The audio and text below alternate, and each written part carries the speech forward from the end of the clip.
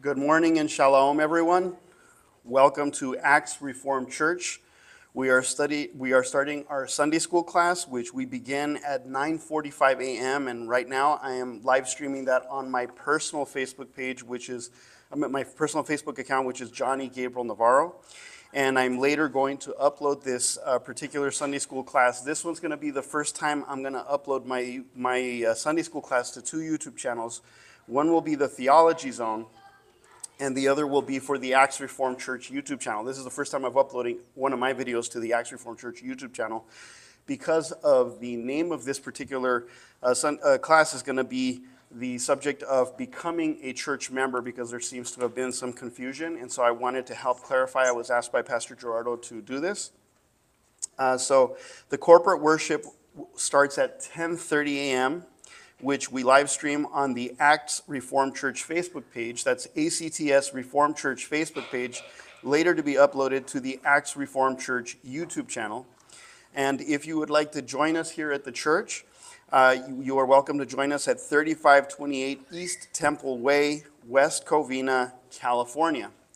Every week in the Sunday schools that I've taught, I begin with the Sunday school prayer, the Great Shema. It is a creedal statement. It is our commitment, our covenantal commitment, not just as Christians, but the Judeo-Christian tradition for thousands of years.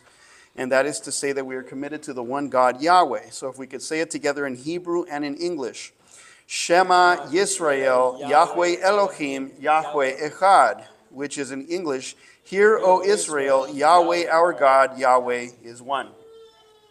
So as I said, we're going to do a class on the subject of becoming a church member. This is not a membership class, and we do have on the Acts Reformed Church YouTube channel, we do have a playlist. I think it's 2 videos where Pastor Gerardo was teaching the membership class last year. And so this is going to be on the nature of what it means, how to become a member, and what that all entails. So I'm not going to get into a summary of the basic Christian beliefs, the doctrine of the Trinity, I'm not going to get into all of those issues. That's for the membership class. So this is just on the subject of becoming a church member. The very idea of church membership is considered strange to many professing Christians today. They argue that accepting Jesus in your heart is all you need for salvation and be a part of the church. Hence, congregating with others is not important or required to be a Christian. However, a church is a local assembly of people, plural, and this confuses the biblical doctrine of sanctification with justification. As evangelicals, we believe we are justified by grace alone through faith alone, so we don't need to be a church member in order to be saved. But sanctification is the lifelong process by which we are becoming holy by being conformed to the image of Christ. For this we do require a church to belong to for the reception of the means of grace. But why? The scriptures teach that the church is the body of Christ, and as such we are a spiritual family. We are called to bear one another's burdens and to suffer and rejoice together. 1 Corinthians 12:26 through 27. And if one member suffers, all the members suffer with it. If one member is honored, all the members rejoice with it. Now you are Christ's body and individually members of it. Galatians 6:2. Bear one another's burdens, so fulfill the law of Christ. So we see a few points here. Number 1, Jesus stated that he would build his church, Matthew 16:18, and I also say to you that you are Peter, and upon this rock I will build my church, and the gates of Hades will not overpower it. Number 2, Jesus commanded the church to make disciples and baptize them, Matthew 28:19 through 20. Go therefore and make disciples of the nations, baptizing them in the name of the Father and of the Son and of the Holy Spirit, teaching them to keep all that I commanded you, and behold, I am with you always, even to the end of the age. Number 3, the church has bishops, elders, pastors, and deacons, Philippians 1:1. Paul and Timothy, slaves of Christ Jesus, to all the saints in Christ Jesus who are in Philippi with the overseers, that's bishops, elders, pastors. Remember, as Reformed Baptists and historians acknowledge that the office of bishop, episkopos in Greek, elder, presbyteros in Greek, and pastor are all different words to describe the same office. So we do not see bishops as one thing, elders as another thing, and pastors as a separate thing. They're all the same thing. And then you have deacons. And one of the aspects of being a church member is that because you have to congregate, that's number one. And number two, the Bible also, and it's not in my notes, but the Bible also says that you have to congregate together. The author of Hebrews mentions this in the book of Hebrews. And we also are told that we are to submit to our elders. None of these things make any sense unless you are part of a local assembly in which you can be held in account. And in fact, the Bible also says that the elders of the church are also, this is in Hebrews, that they are also to give an account. In other words, on Judgment Day, God is going to judge the elders, the leaders of the church, for how they shepherded their flock. So if you're a good elder, God will say, well done, good and faithful servant. If you are a bad elder, you will be judged for that as well. Paul wrote that we took the sacrament when we come together as a church, 1 Corinthians 11:18.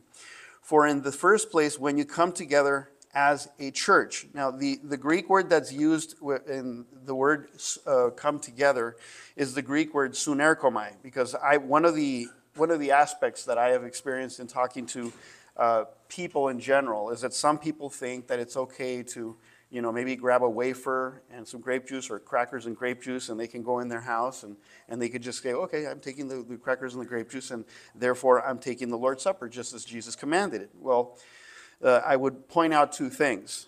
The first is that the word church is not an individual, it's a group of people. Now, you can speak of the church in certain contexts, whether it be in a sermon or just in everyday conversation, Bible study.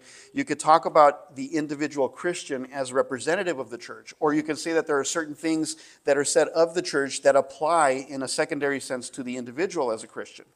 But in this particular passage, what we have is a sacrament, an ordinance, a commandment that makes, this is what we talk about, and I've talked about this in previous Sunday schools, and that is that the sacraments are a way of communicating the gospel in a physical form. So you have the word, so when you're preaching the gospel, when you're orally telling people, Jesus Christ lived the perfect life that we could not live, that he died offering himself as a sacrifice, as our high priest, and made the sacrifice that we could not make. And then he was buried, and then he rose from the dead on the third day, and he ascended to the right hand of the Father, and he's waiting to come back in order to judge, the second coming, to judge the living and the dead, and to resurrect and do the final judgment and all of those things. And that is communicated in the gospel as you speak. So when you're speaking to the unbeliever, you've got to tell them all these things. Otherwise, you're not giving them the full counsel of God. Because the death, burial, and resurrection is what I like to call the bare knuckles of the gospel itself, without getting into all the nuances. But the sacraments, when you speak of the baptism waters, the waters of baptism are communicating to us the very work of Jesus Christ in his death, burial, and resurrection, and our spiritual death, burial, and resurrection as we rise with him, and which foreshadows our rising in the future. And then in the Lord's Supper, once again, we are reminded of what Jesus Christ did. That's why Jesus said, do this in remembrance of me. And these ordinances are church ordinances that we do as a congregation. Yes, there can be exceptions. Yes, if you're in a deserted island. Yes, if you're out in the mountains, and there's always, you're in a plane crash. Obviously, you have those exceptions. But this is not talking about the exceptions. This is talking about Christians in their relationship to God as they follow God's commandments in church. And that's one of the things that in the Great Commission, it says, baptize in the name of the Father, teaching them all that I have commanded. And so when I look at this passage in 1 Corinthians 11, the word that is used to come together is a Greek word. We see come together is two words in the English language, but in the Greek it's one word. The word is sunerkomai. And the word sunerkomai can refer to the coming together of a group of people. It could be a political thing, like a political rally. It could be a family reunion, or it could be a church gathering. It can also refer to a man and a woman coming together in marriage, even to the point of speaking of them in the marriage bed. So the word sunerkomai has a variety of contexts, but in this particular context, it's actually talking about the congregation of Jesus Christ coming together to worship together and to participate in the Lord's Supper. And in this passage, the word sunerkomai, by the way, is used about 4 times in 1 Corinthians 11 to emphasize you come together in church, in congregation. The ordinances This is from Mark Devers and Jonathan Lehman's book on Government for an Anti-Institutional Age.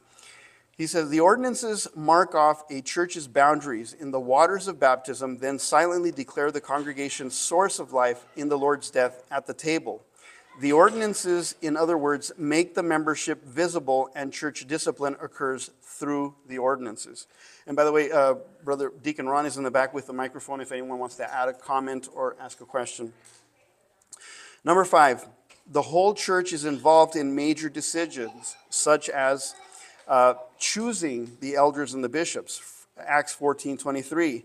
And when they had appointed elders for them in every church, having prayed with fasting, they commended them to the Lord in whom they had believed. Now, there are different contexts in which you might have a situation where a church is planting another church and they send an elder to that church. That's basically the genesis of how churches are planted by other churches. However, when a church is thinking about growing the church, the most normal and common way, especially in the early church. I remember when I was at a previous church, they had imported a pastor from another church out of state. There's nothing wrong with doing that per se, but obviously in the ancient world, we weren't going to be importing people from another continent or another state because transportation was very difficult back then, and it took very, very long time, whereas today you can travel by plane and be here in a matter of hours. So the Didache also describes how the church appointed elders / bishops / pastors. This is from chapter 15 of the Didache, which is an ancient document from the late 1st, early 2nd century, which describes it. It was understood to be the teaching of the apostles that was written by the apostles, but most serious historians don't actually believe the apostles wrote it, but it does reflect at least what the Christians of that time believe. Therefore, appoint for yourselves bishops and deacons, worthy of the Lord, men who are humble and not avaricious, and true and approved, for they too carry out for you the ministry of the prophets and teachers. Of course, this also gets into the requirements for bishop or elder / pastor, which is also found in 1 Timothy chapter 3. So you guys can get into that in a membership class. The church is also involved in choosing deacons. Acts 6:3-6. Therefore, brothers, select from among you 7 men of good reputation, full of the Spirit and of wisdom, who we may put in the charge of this need. But we will devote ourselves to prayer and to the service of the word, and his word pleased the whole congregation. And they chose Stephen, a man full of faith and of the Holy Spirit, and Philip, Prochorus, Nicanor, Timon, Parmenas, and Nicholas, a proselyte from Antioch, and these they stood before the apostles. After praying, they laid their hands on them. So you notice that the pattern is that when you're bringing people to become officers of the church, and notice that the offices are 2, bishop / elder / pastor and deacon, 2 offices. And one of the aspects that we talked about in a previous Sunday school is the evolution and the development of the monarchical episcopate. This is the idea that you have one bishop overseeing a plurality of elders, which you see in Ignatius of Antioch in the 2nd century. They say that, some historians say that this may have developed by the year 110 or so. But we see that in the Bible, this is not how things operated in the biblical period. And if we want to have a biblical approach to this, we can do that. But one of the things that happens now, church government itself is not a gospel issue. So if you believe in a monarchical episcopate, such as our Anglican brothers do, and I believe our Lutheran brothers have a concept of that as well, that's not a salvation issue. But the question is, are we governing our church in the biblical model? And we as Reformed Baptists argue that the biblical model is to follow a plurality of elders who are themselves also bishops. Yes. What was your comment right now? You said it's not a what issue? It's not a gospel issue. So now, how about women deacons versus male deacons? I would say that is a much more serious issue, but I would not say that a church that has women deacons and women pastors, my personal opinion, I would not say that they're heretical because they do preach the gospel, but I do believe that is an unhealthy way. And one of the reasons is because when you give a certain authority, let's say you have a woman pastor, the question is, because in 1 Timothy chapter 3, it says that the bishop is to be the head of the household, and he's supposed to have his household in order.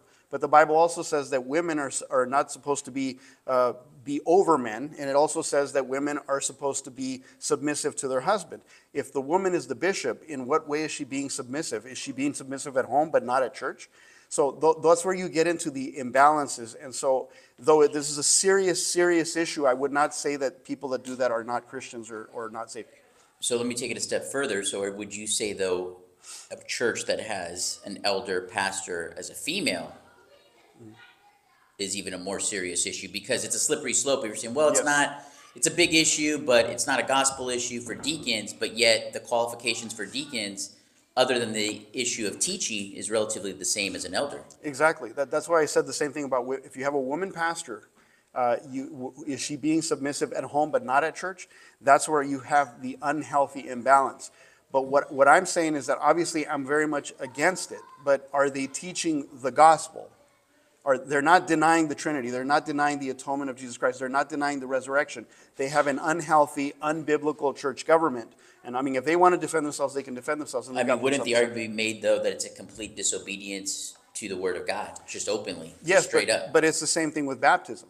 If baptismal regeneration is true, we're being disobedient. If infant baptism is true, then we're being disobedient. So it goes, Well, I think there's a slippery difference. slope. One is very clear in Scripture if you look at the qualifications of an elder versus the issue of baptism. That depends on what end of the spectrum you are on. If you talk to a Lutheran, they would say that baptismal regeneration is very clear in the Bible.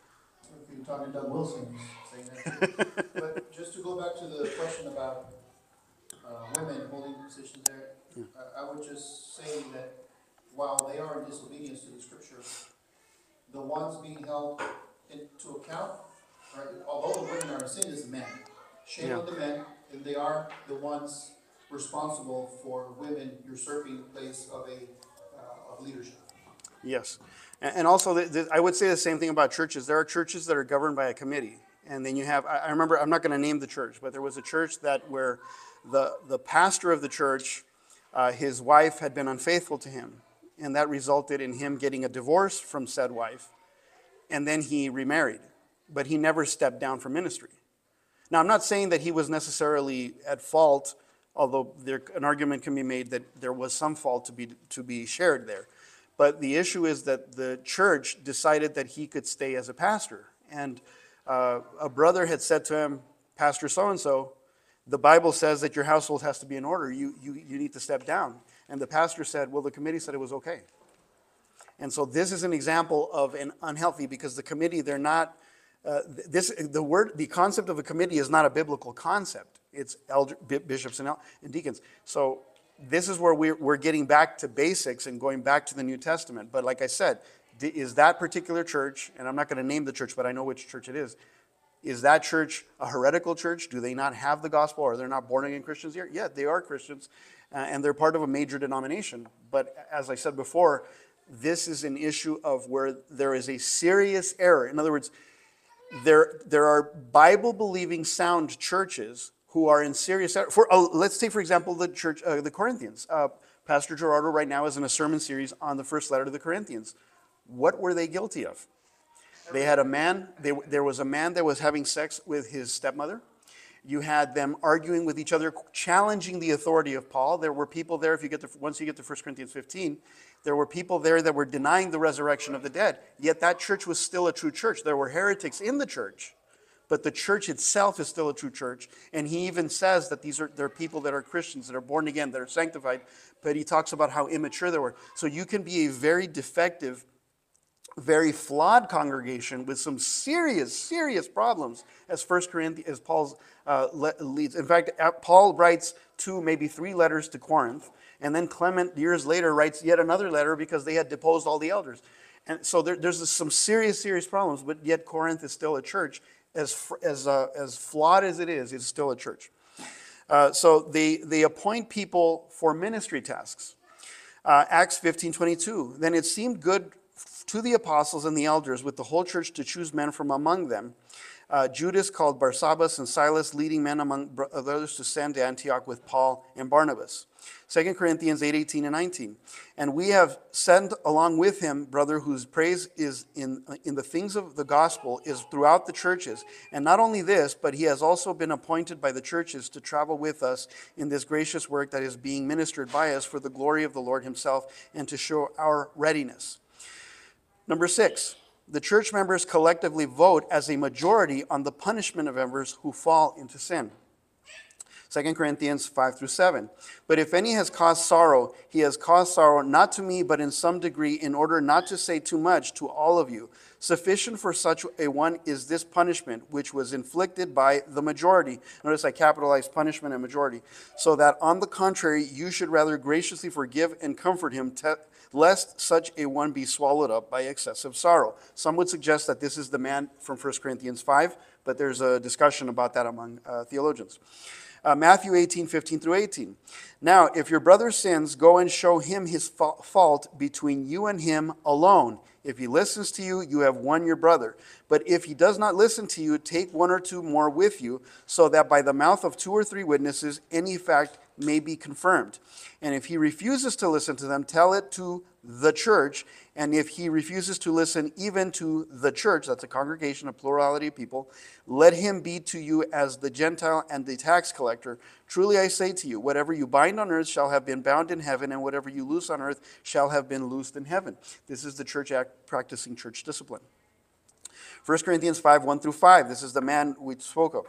It is actually reported that there is sexual immorality among you, and sexual immorality of such a kind as does not exist even among the Gentiles, that someone has his father's wife. And you have become puffed up and have not mourned instead, so that the one who had done this deed would be removed from your midst. For I, on my part, though absent in body but present in spirit, have already judged him who has so committed this as though I were present.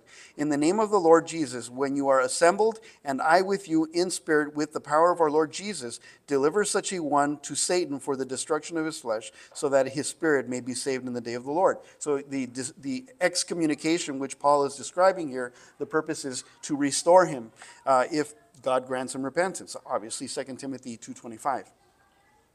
How does the church receive new members into the church? In the apostolic period, a convert would be baptized immediately and welcomed into the church by the members. Acts 2:41. So then those who had received his word were baptized, and that day there were added about 3,000 souls. Romans 6:3. Or do you not know that all of us who were baptized into Christ Jesus were baptized into his death? So we see that we are united to Christ and united to the congregation through our baptism. The pamphlet from Rose Publishing states, committed Christians interpret baptism in different ways, but most Christians agree that baptism is central to the Christian faith, is not optional but a commandment, is often a way for people to show in public their commitment to God, unifies Christians as members of the same body, has no ultimate significance apart from faith in Jesus Christ. Everett Ferguson, in his research on the early church's view of baptism, states, baptism is the act that introduces a person into the one body, the church. Baptism in the early church, this is from his book, Baptism in the Early Church. Hippolytus of Rome, in his book on the apostolic tradition, he states, and so each one, after drying himself off, this is after baptism, is immediately clothed and then is brought into the church. This is not a building, this is a congregation. So like one of the concerns that I had was last year, and I actually spoke with Brother Kelvin and his wife, Sister Ella, is that last year we had a membership class, and the membership class was taught by Pastor Gerardo. Baptism class that was taught by Pastor Gerardo. And then we received several individual Christians to be baptized into the church, but none of them were actually members. That baptism video, by the way, has received now 61,000 views on YouTube. So it's been very faith promoting, and it has actually brought new subscribers and more attention. It's increased the outreach of Acts Reformed Church. So praise God for that. But Sister Ella was the one person who took the baptism class, got baptized, but was not a member. Then later on, the church decided, okay, we need to have a membership class. And we had 2 individual candidates that took the class, and then, of course, were received into the membership of the church. And one of the things I asked, well, wait a minute, did she want to get baptized but not become a member? And I wasn't sure how that process worked, because historically, when a person wants to get baptized, it's because they want to belong to a church. So when that person joins the church and starts attending the church and says, I confess Jesus as my Savior and my Lord, and I want to go to church and I want to serve him and all of those things. And they say, all right, well, let's put you on the membership class. Have you been baptized? No? Okay, well, let's go through the membership class. And once you have taken the membership class and the church has vetted your testimony and all of that, then as a result of that, they will vote you in, and then you will be received through your baptism. So here's some historical overview. Jonathan Lehman outlines that baptism is the initiation in the membership of the visible covenant community, the church. The first step of the Christian life is baptism. Always, it's a given with these folks. Repent and be baptized, Acts 2:38. Those who accepted his message were baptized, Acts 2:41. But when they believed Philip as he preached good news about the kingdom of God in the name of Jesus Christ, they were baptized, both men and women, Acts 8:12. Scales fell from Saul's eyes. He got up and was baptized, Acts 9:18. Then immediately he and all the household were baptized, Acts 16:33. And many of the Corinthians who heard Paul believed and were baptized, Acts 18:8. And now what are you waiting? Get up and be baptized, wash your sins away, calling on his name, Acts 22:16. It is hardly surprising that Paul, writing to the church in Rome, simply assumes that all his readers had been baptized, Romans 6:3. This public identity marker is just a given.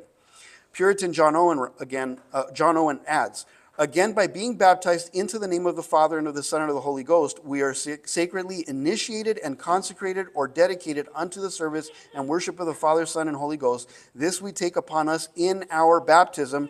Herein lies the foundation of all our faith and profession, with the engagement of ourselves unto God, which constitutes our Christianity.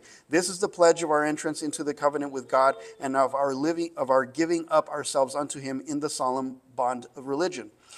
There are diverse perspectives within evangelicalism on the topic, but the relationship between baptism and church membership are held in common. Question 14 of the Anglican Catechism states, what should we do as the sign of your repentance and faith? After receiving instruction in the faith, I should be baptized into the death and resurrection of Jesus Christ, thus joining his body, the church. I have already been baptized. I should confess my sins, seek the guidance of the minister, affirm the promises made at my baptism, and take my place as a member of the church. And there's some verses right there from the Anglican Catechism. The Baptist Faith and Message 2000, Article 7 on baptism and the Lord's Supper. Now, this is the Southern Baptist Convention's confession. Christian baptism is the immersion of a believer in water in the name of the Father and of the Son and of the Holy Spirit. It is an act of obedience symbolizing the believer's faith in a crucified, buried, and risen Savior, the believer's death to sin, the burial of the old life, and the resurrection to walk in newness of life in Christ Jesus. It is a testimony to his faith in the final resurrection of the dead, being a church ordinance. It is a prerequisite to the privileges of church membership and to the Lord's Supper.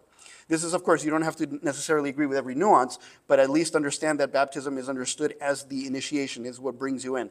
The doorway is what I would call it. Luther and Charles Lehman explains, in baptism, the newly baptized has become a child of God and a member of God's family. As a fellow members of that family, the congregation welcomes him or her as the newest of its members. Now, of course, Lutherans believe in baptismal regeneration, so you got to see that as an element of that. Lutheran Galen Friedrich states that through baptism we have been brought into the church. We know that we are members of God's holy and eternal family because we have been baptized. Presbyterian John Jefferson Davis points out that the baptized infants become members of the church. So this is a covenantal view rather than the baptismal regeneration view of the Lutherans. So Presbyterians, infant baptism, according to this understanding, not only are adult converts to be baptized, but also the infant children of one of or both believing parents. Baptism of the infant is understood as a sign of the covenant, signifying membership in the visible people of God. This is the church. Reformed Baptists Jim Savastio and Mike Renahan state that there is also in Scripture a corporate nature to baptism, showing union with the people of God. Baptism is a gateway into the fellowship of the local church. This is from the New Exposition of the London Baptist Confession of Faith. Reformed Baptist Sam Waldron points out that discipleship, baptism, and church membership are intimately connected in the Great Commission. Discipleship, therefore, demands baptism, church membership, and submission to the elders, teachers of the church. Church membership presupposes and demands discipleship, manifesting itself in the obedience to the Lord. Obedience manifested specifically in the acts of baptism and submission to the word in the teaching ministry of the church. Baptism is not to be divorced from discipleship and church membership. And this is from the same book. By Rob Ventura. Jeremy M. Kimball states, baptism is the initiating oath sign of the new covenant, and the Lord's Supper serves as a renewing oath sign of the new covenant. There are no unbaptized members of the church in the New Testament, as biblical scholar F.F. Bruce writes. The idea of an unbaptized believer does not seem to be entertained in the New Testament. As heresies developed in the early church, the need to properly catechize new converts became necessary. Jeremy M. Kimball again states, in the earliest New Testament churches, one sees that baptism and church membership apparently followed close on the heels of conversion. However, according to second century sources such as the Didache and the works of Justin Martyr, by the mid-second century, conversion and baptism were separated by a period of moral instruction, prayer, and fasting. The separation between conversion and baptism led to two classes of membership, baptismal candidates and full communicant members. While baptismal candidates were not allowed to participate in communion, which was received by full communicant members, they were required to attend church services and were subject to church discipline. This two-tiered approach to membership continued and progressed throughout this era of church history. In fact, the baptism probationary period expanded to such a degree that some patristic sources call for a period of up to 3 years prior to being able to join as a full member. These prospective baptismal candidates, now referred to as catechumens, were held to the same standards and restrictions as previously, but obviously for a greater length of time. John S. Hammett explains, one such requirement could be the completion of a class. This is for membership. Such classes, called variously new Christian classes or new members classes, are becoming more common in Baptist churches today and bear some resemblance to the catechumenate of the early church, a time when new converts were taught the basic elements of the Christian faith before and as preparation for baptism. Among many Baptist groups outside North America, such classes are standard. They serve several important purposes. They provide a natural context for new prospective members to meet others and develop relationships. They provide an opportunity to introduce these individuals to the various ministries of the church. Most important, they provide a context for discussion of each individual's spiritual condition, for a key component of such classes should be a review of each person's understanding of the gospel. Even those coming from other churches need to be given the opportunity of sharing how they came to know Christ and how they understood the gospel. For in some churches, the gospel is not clearly explained. For those coming as new converts and requesting baptism, such a review of the gospel is essential. How serious are we about practicing believers' baptism if we do not even ask those seeking baptism if they are believers? And sadly, in today's theological climate, we need to be a bit more specific, asking them what they believe and how they came to know Christ. Once prospective new members have completed this class, those who conducted the class can recommend admitting them to baptism and or church membership, and based on such a recommendation, members can vote with some confidence. I know of cases where prospective new members were converted in the new members class, and other cases where prospective new members came to understand the gospel for the first time in the new members class and rejected it. They had responded emotionally to a gospel message in a worship service, but when they understood the commitment involved in trusting Christ, they were unwilling. It is far better to know and reject the gospel than to be baptized and think one is somehow saved without ever coming to an understanding of the gospel or what it means to place saving faith in Jesus Christ. This is from John S. Hammett. In conclusion, we must see, based on Scripture and history, that church members are prayerfully choose by vote who will be brought into or removed from the membership of the church, with the exceptions of member resignation and death. As Credo Baptists, we teach that the New Covenant only has spiritually reborn members. As such, candidates must be catechized until the church receives them through the initiatory rite of baptism into New Covenant church membership. Sean B. Wright points out, however, the New Testament never speaks in the categories of communicant and confederate members. Believers, and this is in his book, Believer's Baptism. So communicant members are those who participate in the Lord's Supper, and confederate members are those who cannot partake of the Lord's Supper. Wright adds, the New Testament does not speak in the categories of non-communing members, non-communing members who need to confess Christ and become full church members. This is an ongoing debate between Paedo and Credo Baptists, of course. We must not ignore or minimize the importance of this doctrine and why we disagree on it. However, this is not a gospel issue that we should divide over with fellow brothers. Christians should unite in love and learn from brothers with different church polity in the gospel. But we, as congregants, do have the responsibility to clarify how church membership is to function in our local assembly. And with that, does anyone have any comments or questions before I close? Okay. All right, so I just wanted to let everybody know that it has been a privilege to be a member of this church and to be teaching Sunday school classes. It's been a huge blessing for myself, and I hope that it's been at least some sort of benefit for any of the people that are here. I'm just letting the church know that this is my last day as a member. As well as my mother, we will be leaving the church to go to a church that is closer to our home. But we just want to say thank you to all of you for letting me be here, for the privilege of being a part of this spiritual family. This is not a goodbye. We are going to visit from time to time, and we want to maintain communication. So I just want to say thank you to all of you, and God bless all of you. Father God, thank you so much for all that you have done. Thank you for the blessing of this church. We hope that this church continues to grow and to be strengthened, and not only grow in numbers, but grow spiritually, and that they may grow in maturity, and that all of the challenges that are ahead, that they may be able to face them with your Holy Spirit's power. In the name of the Lord Jesus Christ, amen. Thank you.